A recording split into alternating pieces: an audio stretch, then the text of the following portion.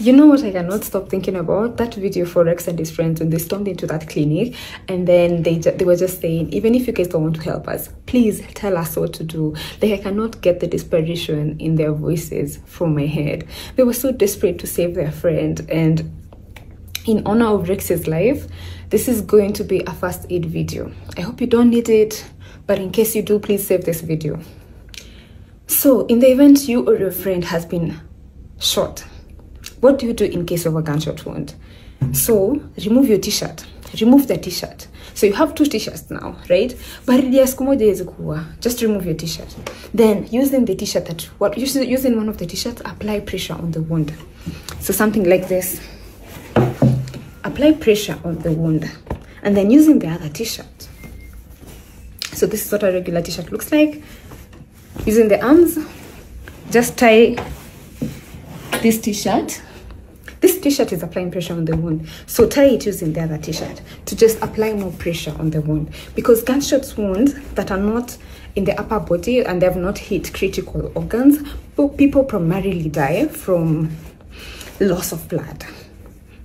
And if you saw that video of Rex and his friends in the clinic, there's just way too much blood, and that's what kills people eventually. So apply pressure on the wound, tie, and then if there's still more blood, if there's still more bleeding that is soaking up the t-shirts that you have, you can either add on to, just get someone else, get another t-shirt, add on to the t-shirts that you already have. Just keep applying more pressure. In the event that the bleeding is still uncontrollable, right? And this is only as an emergency measure. So in the event that you still have way too much bleeding and you've not gotten medical attention yet, use the belt, use the straps of your bag, tie an emergency tourniquet. What is a tourniquet? Let me get my belt.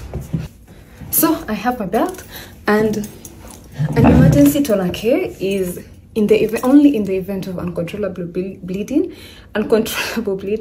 because it could result to something like a loss of limb. You might cut off blood supply to their limb for way too long and they eventually lose a leg. But you'd rather lose your limb than lose your life. So, but this is only in the case where medical attention is being delayed and the bleeding is still uncontrollable. So use your belt. Tie. The rule of the rule of the thumb is between the wound and the heart. So tie anywhere between the wound and the heart. So if it's the leg, if it's the thigh, this is where you tie as tightly as you can. Tie somewhere here. So this is the situation you'll be having as you wait for medical emergency. Another thing I want us all to remember, Jamia Mosque will be hosting medical doctors. So if as soon as you get into the CPD, make a mental note of where Jamia Mosque is. So in case of anything, unajua uko ndo unaenda. Something else I want us all to remember is if you or the person you're with drops down unconscious, you can't feel their breathing, you can't find a pulse, immediately start CPR. Even the person that maybe has a gunshot wound and then they suddenly cannot feel their breathing or you've lost their pulse, start CPR immediately. Chest compressions, chest compressions, chest compressions, to the tune of staying alive, staying alive, staying alive. So chest compressions, as soon as you cannot feel them breathing, you cannot find a pulse, please start chest compressions. Let us all remember that. Chest compressions, chest compressions.